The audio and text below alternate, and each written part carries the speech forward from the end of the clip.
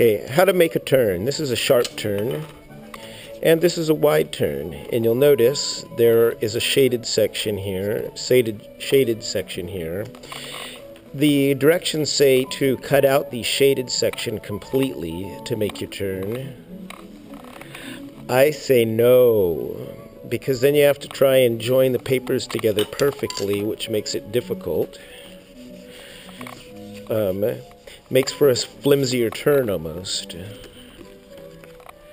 Actually, not almost. Actually, and if we really wanted to be crease, and to make your creases crisp, remember, use your wooden stylus like this.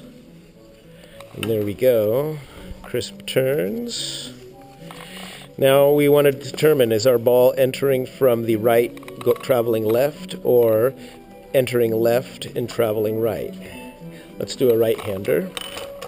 Done left-handers. Right-handers, well, if you're right-handed, right-handers go faster. So if we're doing right hand, we cut the right side. If we're doing left-handed turn, coming from the left to the right, we're going to cut the left side. But we're doing a right, so we cut to the right.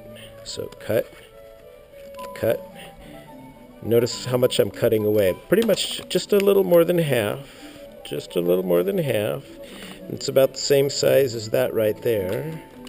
And then almost screwed up. Okay, and there's our final cut. So there's 4 cuts in a way.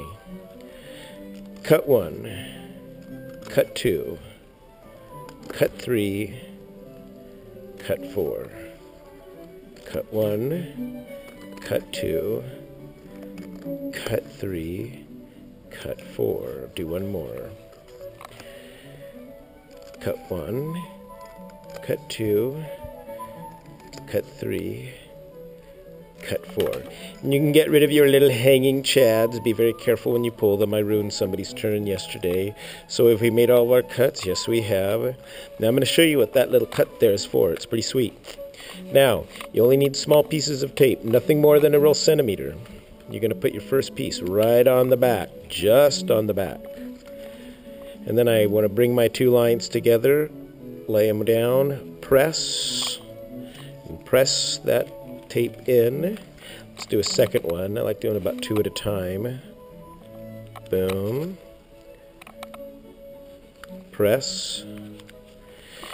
And now if we hadn't made those cuts, this paper would not bend very easily. You cannot get this to bend up, and so you end up with some smashed inner wall, which is ugly and does not work very well.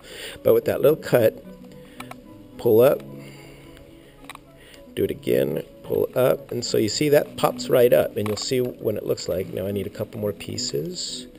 Again, it's very small. Less is more here.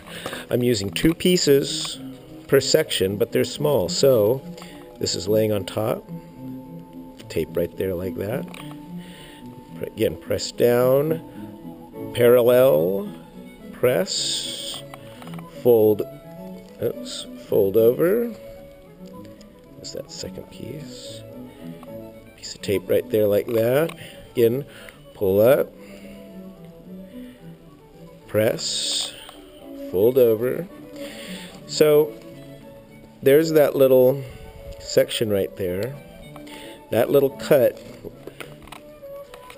this cut allows this inner wall to pop up and stand proud, and you keep working this all the way around, and this is your finished turn.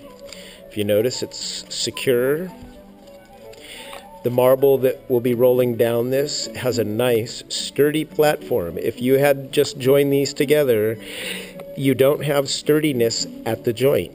You have a weak spot, whereas here we have support underneath what would be our joint, and so we have a continuous smooth piece of paper rolling around. That's how you make a sharp turn. A wide turn, it's the same thing, but it's much more gradual. It's actually easier to make because these last little bits here, this gets in the way. There we go.